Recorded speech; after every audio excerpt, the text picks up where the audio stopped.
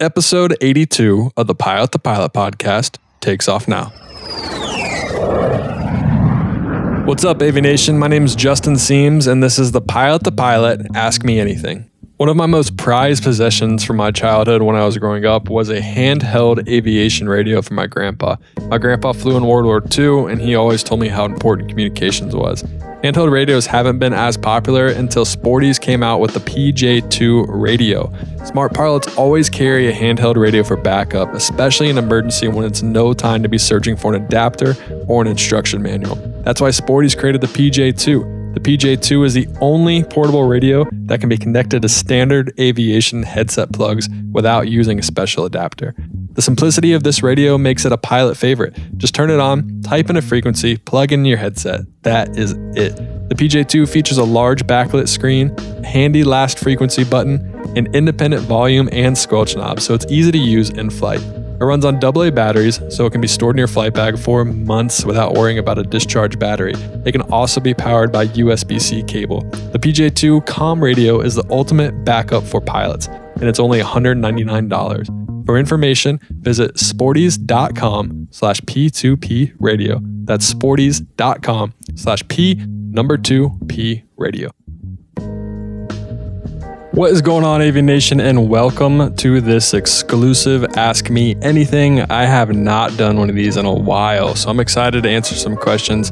I put out a questionnaire on Instagram. I put out a story asking you for questions that you have for me, and it's been great to read them. It's been great to go through them. I picked out a few of them, if not all of them. I don't know if I'll be able to get to all of them. It kind of depends on how this goes and how in depth I can get to every single question, but I don't think you guys want to hear me talk for the next 2 hours, so I might have to shorten up. We'll see what we can do here. But before we get into the episode, I just want to say thank you for listening. Thank you for submitting these questions. It's very humbling and honoring that you all have these questions for me and are interested to see what I've been doing and kind of my story as well, which I do want to record my story. Probably gonna have my wife do it. Hopefully we'll be able to do it sometime. She's a medical student, so it's kind of hard to coordinate those schedules. If you like the podcast, please leave us a review. You probably know by now that I'm trying to get the 400 reviews by the end of the year. Last time I checked, we're right around 370, so 30 more to go. I think we can do it. I'll need some help. Share this with your friends. Let them know about the podcast and send a review in. Also, check out our website, www.pilotthepilothq.com. You can find all the links to our social medias there, and you can also find some shops and some other cool stuff there. So that's about it. So Avi Nation, without any further ado, here's my Ask Me Anything. Welcome, Avi Nation. I'm going to go ahead and get started, get right into it. I have a list of questions here that you all asked me on Instagram, so let's see what you have. Number 1, how do you go about taking extended time off of your company? I don't know if you mean just vacation time or like personal time off. We do have a way to bid PTO days. I believe I have about 12 that I can use within a year. It's all based on seniority basing and based on seniority. So just because I want the PTO day doesn't mean I'll necessarily get it. I have used them before and I have not had any issues getting them at all. So I don't know exactly too much about that process, but that's about what I know. Now, if you're talking about vacation at my company is actually really great. My first year, I only had 7 days off, but if you work the 7 and 7 schedule, which I don't, I work a little bit of a crazier schedule. But anyways, if you work the 7 and 7 schedule, 7 days off turns into be 21 days off. My second year till I believe my 5th year, maybe 6th year, I'm not really sure on the dates, I have 2 weeks off. And those 2 weeks turn into 2 21-day vacations. So I have 42 days off. Now, once you're here for 10 years, I think maybe you get 4 weeks off. So that's 4 21-day vacations that you can sprinkle out and you can bid. Now, it's all seniority based as well. So the more junior you are, your maybe 4 21-day vacations are going to be all in the winter time, or they're going to be all in the early spring. So you're not going to work for a while, but you have vacation. But essentially, when you're senior, you can take one 21-day vacation every quarter. And it's pretty crazy. It's pretty incredible. I don't really know much about other airlines or other aviation job vacations, but this one sounds pretty great. And I'm looking forward to having 4 21 days off. Here's a good question. Does your company know about and support your social media? Yes and no. I don't do anything to bring it to their attention. I feel like if I keep posting the stuff that I do and they are not brought to attention of what I'm posting, that means I'm probably doing something right. I don't post anything that I would think would get me in trouble. So I try to stay away from taking pictures in flight. I try to just be respectful about the tail number And if there's a passenger leg, like I'm never going to show the passengers, obviously, and I'm never going to show the tail number when I'm on that. So I try to be pretty secretive about who I work for. Now, it's not any secret whatsoever. Like if you know the paint scheme and if you know the company, it's pretty obvious who I fly for. I mean, there's only really one company that has 100 latitudes. So that kind of helps you out there as well. But yes, they do know. They know about the podcast. Funny story is I was doing my interview, and in the middle of my interview, we're doing a tour. We went through the SOC, which is our strategic operations. And I was just talking and we're being shown around, and someone came up to me that I've never met before. And they're like, "Hey, are you Justin from the Pilot podcast?" It's like, "Oh my gosh, it's so great for you to be here." And we talked for 2-3 minutes. And then my interviewer was like, "What is happening? Who are you?" So it's kind of funny. It kind of broke the ice. And I'm not saying it got me the job, but it definitely didn't hurt at all. Here's one. What is your craziest/worst passenger experience? Now, I can't talk about anything that has happened or will happen at this company. I will say, overall, and pretty much every single time, the passengers are great. I have not had any issues with any passengers. I've had great times with other passengers, and I've enjoyed flying packs. But when I was doing the freight stuff, the craziest thing I ever did was just to go pick up a dog. Someone hired the PC-12, and granted, it was a freight PC-12. I mean, we had like the worst setup. We like stripped out all the insulation. Like it was not good setup for passenger trips. And we flew someone to go pick up a dog that they bought, and that dog ended up throwing up in the plane. It wasn't the crate, but just threw up all over the place in the plane because we're having to fly around crazy weather and had some turbulence. Here's a question. Should I come work for the same company you do, even if it would mean a moderate pay cut? I don't want to say that you should. I really enjoy where I work. I think that it is all based on what you want to get out of a job. I've preached this before, and I'll preach it again. Every job is different for every people. What works for me with the company I fly for might not work for someone else. I really like the ability that I can live anywhere I want. And I like the ability of working 7 days and having 7 days off. Granted, that's not the schedule I work right now, but that is an option in the future. There's also a schedule that's one farther down. So when my wife's a doctor and she's making all the money, I can just hang out and focus on podcasts and make Pilot the Pilot into what I want it to be. So I would say it's a great company to work for. I would highly consider it. The future is bright for here. We have a lot of airplanes. So we have a lot of movement, not right now, but I mean, aviation is going to change a lot in the next 15, 20, 25 years. So I think I am the youngest pilot here. There might be a couple younger than me now, but when I was hired, I was definitely young. I was definitely the youngest. So there's definitely an opportunity for me to be in the global, flying left seat all over the world in the next 20 years or so, which I mean is something that I would like to do. It's an aspiration of mine. So I think it's a great place to work. I'm not going to say that you should come here, especially a moderate pay cut. And again, with money, it's all toss up. I mean, sometimes you get paid more money, but your life is going to suck a lot more because they expect more out of you for paying you that money. So you really got to do your own research when it comes to a job and just figure out what works for you, because what works for someone might not work for someone else. If you could change something about your past career-wise, what would it be? Let's see. I mean, I would like to say I would like to change the first company that I worked for because it ended up with an engine failure on a mountain in West Virginia. But honestly, every experience that I've ever had has shaped me into the pilot that I am today. So I probably wouldn't change anything of that. And I think maybe it would be in my training. I always made excuses for why I shouldn't fly. And if I would have been able to get my private earlier, maybe get all my ratings done earlier, I could probably have been where I am now, maybe an extra year or two. So that's money that I could have missed out on. So I'd say it would be not to make excuses in my training and just try to fly as much as possible. Best thing about working where you work, I can live anywhere in the country. It is unbelievable. No commuting. You can tell them within 7 days, hey, I want a base change. They will grant it. And you could essentially live in a new city every 7 days of the year. It's crazy. It's amazing. And they fly me to the plane. So I'd say that's one of my favorite things. What made you want to work corporate instead of the airlines? So it's funny. I know I've said this before in the podcast. When I was growing up, I never really wanted to be a pilot. When I did decide to be a pilot, I wanted to follow my dad. I was like, all right, he's an airline pilot. So let me go ahead and go to the regionals. Let me do this. Let me go to the majors eventually if I was lucky enough. And as I just kept getting jobs and as I kept flying, I fell in love with general aviation. I fell in love with FBOs. I fell in love with the ramp. I fell in love with talking to the line guys and girls and getting fuel and kind of doing all that stuff. And I like just taking it slow and just being on the ramp and enjoying it all. I think that nothing beats a general aviation ramp. I mean, I've never flown airline world stuff, so I don't know. Maybe that is just equally as great. But where I am right now in my life, I would just love the fact that I can live wherever I want and kind of do whatever I want. Do you have any suggestions for a low-time commercial pilot? What survey and cargo jobs do you suggest? The route I went obviously was survey and cargo. I don't know if that's the best route. It's just what happened to work for me. When I had the engine failure, I knew that I wanted to get out of the aerial survey company, not as fast as I could, but when the best opportunity showed up. And I also knew that I wanted to diversify my resume a little bit. I didn't think that flying aerial survey in perfect weather conditions, I mean, we did fly in high winds, but in no IFR situations, I didn't think that would really make me competitive if I wanted to go to the airlines or go regional or maybe get corporate. So I sought out some great opportunities and I thought to myself, what's better than single pilot IFR time? So I would personally try to figure out what your goals are. What do you want to do as a career? Do you want to go airlines? If you want to go airlines, and maybe it's aerial survey to a regional. Maybe it's CFI aerial survey to a regional. If you're looking to go more corporate route and you're looking to maybe fly cargo, I don't know, you can do CFI. And then once you get 500 hours, pretty much any aerial survey company will hire you with 500 hours.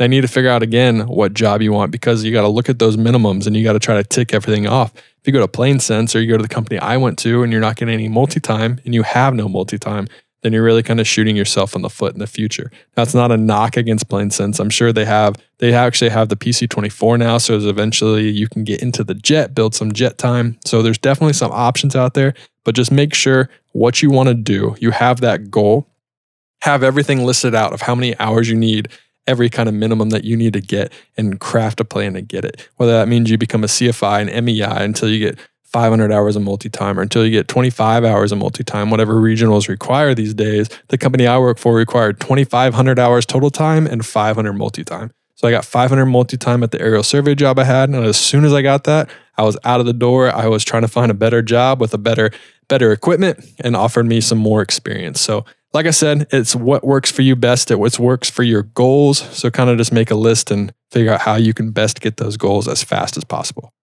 Is it possible to be hired for an on-demand operation with having less than 500 hours total time?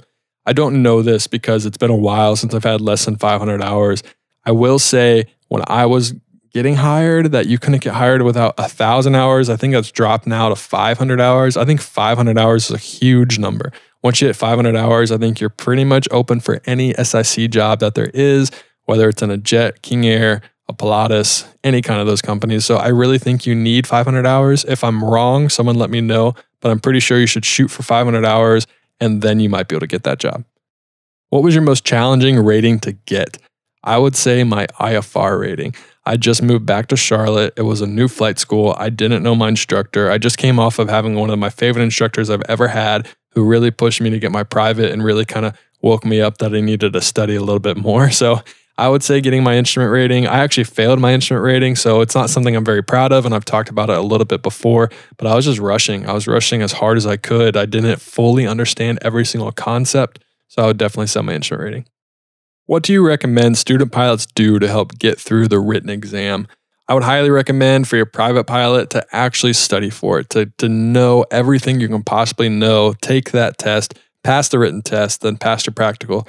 For instrument and beyond, I use Shepherd Air. It was probably the greatest thing that's ever happened to me. It is kind of the cheap way out. Now you do pay for it, so it's not actually cheap, but you are just memorizing a bank of questions. So essentially what Shepherd Air is they have people take tests, they know the questions, they send them in. If there's ever a new question, someone sends it in, you get your Shepherd Air free, I believe, something like that. But it essentially you memorize the questions. I mean, it's as simple as if this question asks for anything with figure B, the answer is always C. If it asks for figure B, but there's like an upside down triangle in the third paragraph on the left, then the answer is A. So it literally knows every single question, has a bank of everything and every possible way they can ask it. But it honestly gets you to pass the test, which that's all you really need to do for the written. Now, when I say this, you have to know your material. So just because you can memorize stuff for the written test doesn't mean you're going to be memorize it for your actual practical and your oral. You're going to get asked some really hard questions, so it's important to have that knowledge to back it up. That's where you get courses with Angle of Attack. You can get courses at Sporties. Now, we ran an ad through Sporties last week about pilot-to-pilot course with Sporties about their Learn to Fly. It's Sporties.com/P2P course. That's Sporties.com/P2P course. They have some great courses there. You can learn some great valuable information. They help you with everything. They help you prepare for your written, your oral, and your practical. So go check them out. It's definitely worth it. Why doesn't the B-2 bomber have a vertical stab or a rudder? I have no idea. I wouldn't know that, and I have no idea. I'm guessing the aliens helped us and gave us some crazy technology, so let's go with that. Do I have eventual plans to go mainline? This is kind of the $1 million question, and I wish I had an answer for you because then maybe I'd be able to sleep a little bit better at night. Here's the thing. I love my job. I love what I do. I love the plane I fly. I love the type of flying I do.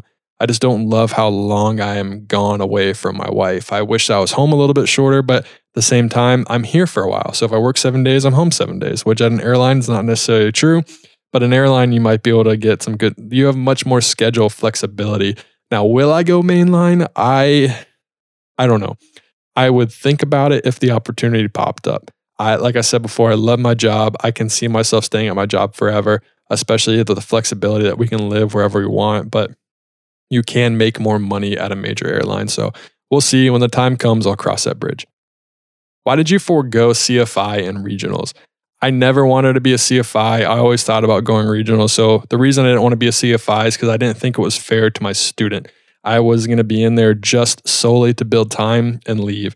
I was not like Marlon, where Marlon stayed to make sure his students were going to be in the best position possible. I know selfishly, I just would have been in it for the time. And I think I would have been doing a disservice to my students and to the future of aviation. So I realized that, I recognized that, and I looked for other jobs. Now, I was still training for my CFI, and I think I would have been a good CFI, and I probably wouldn't have actually just been in it for the hours I probably would have cared about and actually liked it, but I was still trying to do everything actively to not do it. And in the middle of my CFI training, I got a call from a survey job, and I essentially left immediately to go get paid to fly, which was amazing. Now, the regionals, I kind of explained that in another answer. It was just kind of a gradual change in my life and in my career where I realized maybe the regionals wasn't the route I wanted to go. Now, there's nothing against the regionals. The regionals is a fantastic job. It's a fantastic way to build your time and to get you at a 121 major airline. It's probably the best way. And it has come a long, long way from when I talked to Kurt and when I talked to Kevin Casson about how they're sleeping on benches, shaving in the terminal, and all this stuff. So you regional pilots now have it very, very, very good.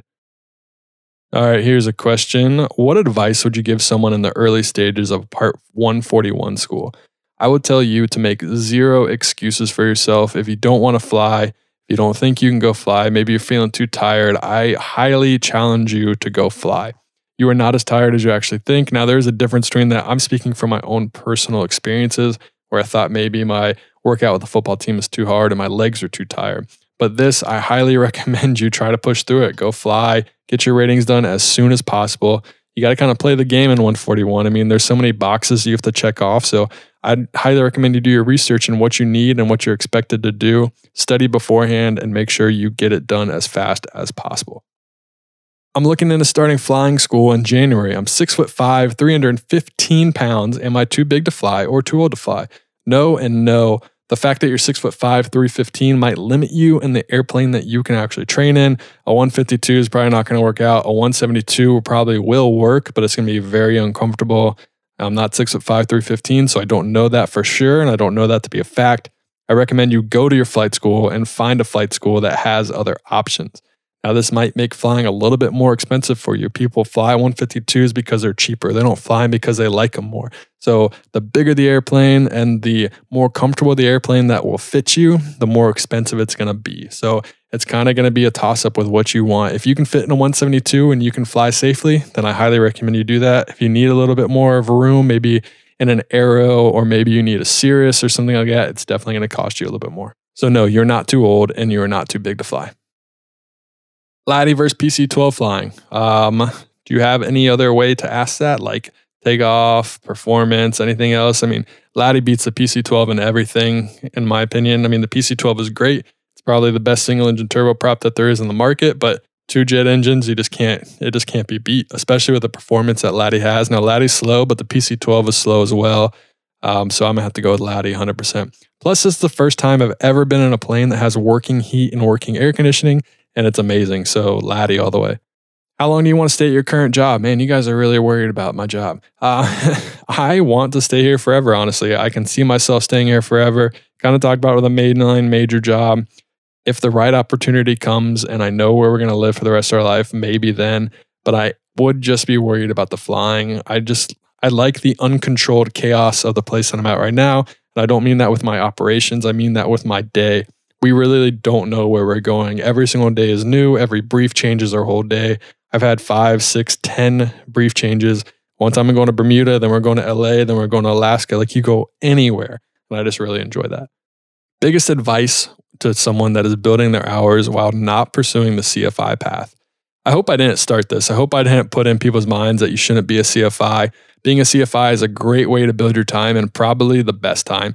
I think I've said this before, not sure, but one of my good friends at Ohio State, I kind of tracked our path. He went the CFI route, I went the aerial survey route and freight route, and we got our time at the exact same time. Maybe 1 month he got more, maybe 1 month I beat him, but at the end of the day, it still took us the same amount of time to get the jobs that we wanted to get. So I don't want people to think that you shouldn't become a CFI. It's probably the best route to go when you're building your time. Just for me, it didn't work out that way. But if you are not looking to be a CFI, you should probably look at aerial survey from the beginning. They hire at the lowest amount of time. They'll hire with people just with a fresh commercial ticket. You usually need your multi-engine as well. And then once you get to 500 hours, you can kind of switch over to a freight operator or a Cape Air or a Plane Sense. But I guess I didn't really fully answer that question. You said, what's the biggest advice to build your hours? I would say to never think you're too good for a job.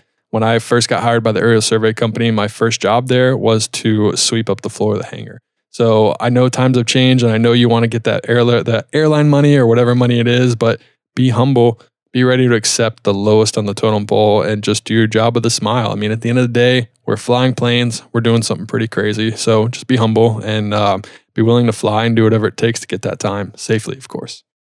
What's a piece of advice you wish you had before your accident? It's a good question. And I don't know if I have an answer right off the top of my head. I will say that after the accident, I was terrified of flying. I was afraid of flying. And the best advice given to me was to get back in the plane as fast as possible.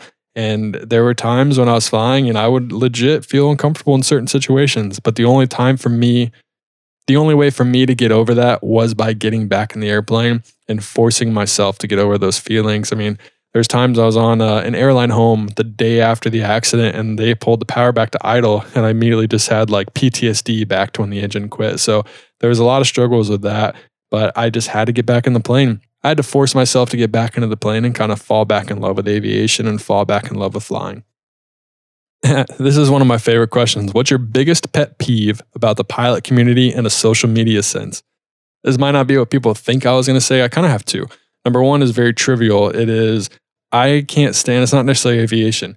If you put that you're a public figure and you have 100 followers, you're not a public figure. I mean, in very extreme circumstances, you might be a public figure, but the chances are if you only have 100 followers, you're not a public figure. So just take it off your profile. But other than that, an actual pet peeve is the fakeness sometimes, when you're just showing all the good stuff. I think that social media should be here to be real. It's not a bragging competition. It's just to show our love of aviation. So I would probably say that. What's the performance like in Laddie when you're light? It's unbelievable. This plane is slow as slow can be when you're cruising at 400, but when you're getting ready to take off, this thing's got some power and it will climb. So there's times where we've taken off in distances I didn't even think were possible in a jet, with people, without people. So you can do some pretty incredible things. Has better single engine performance than the Pilatus for sure. Would you change anything about your past training or jobs? I kind of answered this before. I would change some about my training. I would probably put in a little bit more effort to go to every single training flight and fly as much as possible to get my ratings done as soon as possible. What's my least favorite airport to fly into? Oh man, I ask this question to people all the time and I don't know how I actually have an answer. I had one of my worst landings I've ever had in my life at Naples. So for a while I didn't like Naples. That was just a personal reason. I have nothing against Naples whatsoever. It was just the conditions and I was newer to the plane and it wasn't the latitude. It was in, I forget what plane. I think it might have been in a Caravan or something, but I just did not enjoy going to Naples and it kind of took some time to shake that mental barrier off of me. Least favorite airport. I would say right now my least favorite airports are some of the smaller Deltas or Charlies when they suddenly get busy and they don't seem to know how to work that airspace. So I like going to the busier airspaces where it's just like a boom, boom, boom, like a Charlotte, like a JFK, like an Orlando, where it's like, all right, cool. They know exactly what they're doing. They put you in the exact spot and they expect you to do exactly what they tell you to do, and then everything works as planned. It's amazing and it's beautiful. What's the best way to get into corporate aviation? Corporate aviation, I think, is a lot about who you know. So it goes back to what I was talking about with the mentors. Last podcast was with Professional Pilots of Tomorrow. If you need a mentor, go check them out. Check out their Instagram, check out their website, get a mentor. The best way into corporate aviation is by knowing people. You can either do it with a mentor, work in the line to find a King Air job, and just kind of work your way up.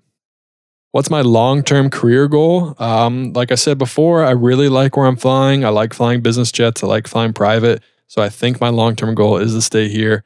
Pilot to pilot wise is I want it to be the biggest media company in aviation. Now, I mean, that's a very extreme goal and I'm not sure how I'm going to get there, but that is one of my goals. I want to turn pilot to pilot into something much bigger than just my podcast and this podcast, whether it's multiple podcasts, whether it's YouTube channels, whether it's just, I just want to change the media game in aviation. And I think that we'll be able to do it. We need some help, but I think we'll be able to do it. You like ballpark Franks or bratwurst? Bratwurst 100%, not even close.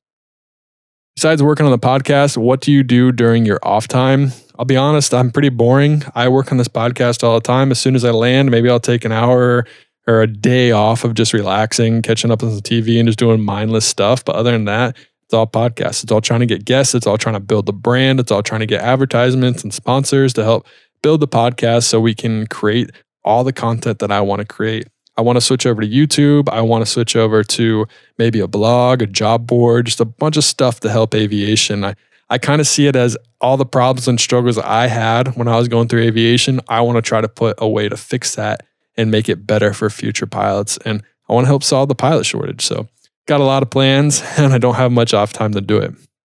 What's the furthest airport you've been to in the US? How about international travel? Personally, I've been all the way to Shanghai. My sister lived in Shanghai, so we flew business class. Thank you, standby. My dad flies for American. Flew business class all the way to Shanghai and back. So that's probably the farthest I've ever been. Been to Hawaii. Me flying. Been to Barbados. That's probably the farthest south I've been. Been deep into Mexico with the PC-12. We've gone to Bermuda. Gone pretty far, as far east as you can go in Canada to St. John's. Been pretty much everywhere that you can possibly be in kind of North America and as close to South America as you can get by going to the islands. But I want to do some more international flying. That's what I said earlier. Being on the global or the Gulf Stream at my company is one of my goals. Being able to fly all over the world would be just probably the coolest thing. All right, last question. You guys have survived. Hopefully you're still listening to this by now. My voice hasn't bored you to death. What's your favorite and least favorite thing about flying corporate? My favorite thing about flying corporate, what I said earlier, I can literally live anywhere I want in the entire country and my company will buy me a ticket to go to the airplane. My least favorite thing about flying corporate is I'm gone for a very long time. I'm gone for 8 days at a time and I come home with only about 5 days off, and 8 days is a little bit too much for me for where I'm at in my life, but the money's good, the flying's good, and Laddie's amazing. So that's probably that's my least and my favorite thing about corporate aviation. Aviation, that is a wrap of the Ask Me Anything. Thank you for asking those questions. We had about 32 questions, I believe. I want to do this again, maybe a monthly Ask Me Anything. You guys let me know. Send me more questions. I'd love to ask them. I'm trying to set up a Patreon only Ask Me Anything. So if you're interested in being a Patreon member and asking me specific questions about Laddie or my career, just let me know. Also, just let me know what you think about the podcast. You can do that either by leaving a review or sending me an email. I love reading your emails. I'm not the best at responding to emails. I'll go ahead and say it right now. Kind of goes back to the what do you do in your spare time? It's literally trying to create content, and I'm not the best at sending emails, but I'm working on it. I'm trying to get better. I'm always trying to find ways to improve myself and to improve this podcast. So let me know. Let me know what you think, and let me know who you would like to have on this podcast. I would love to tell everyone's story. It's obviously probably not possible, but I'm going to try my hardest. So I hope you enjoyed this Ask Me Anything. I have had fun talking with you. It's not very often I just sit here in front of a microphone and talk for 30 minutes. So hope you enjoy it. Hope you got your questions answered, and let me know what other questions you have. So Aviation, Thank you guys for listening, and happy flying.